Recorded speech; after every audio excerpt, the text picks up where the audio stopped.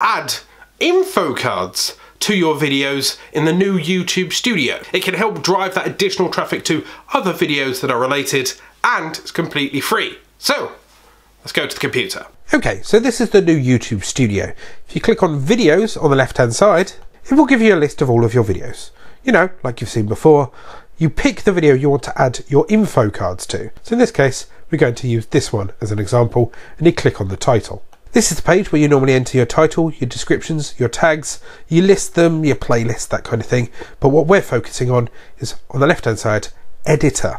So this is the editor. It's a bit swanky, a little bit different to what you're used to, but generally this is where you do all of your end screen editing, that kind of thing.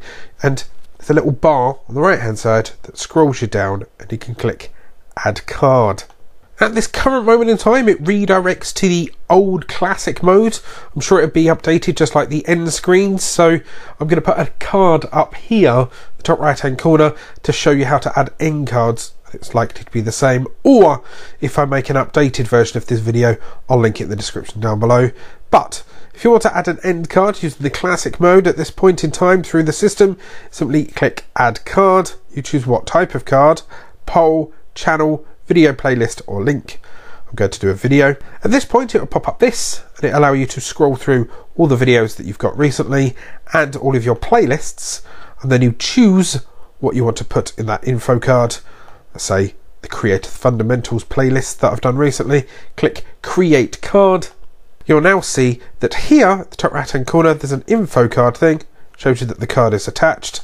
Down here it tells you the timestamp it happens to show up in the video, and you can drag it around to wherever you want. I suggest, obviously, if you're doing a call to action, you say like, you know, there's a card up here, then you make sure that you point to the card when you're doing so. You can have up to 5 cards.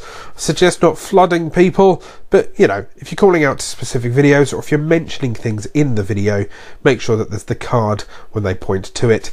And if you can, use playlists more than videos. It triggers longer session watch time.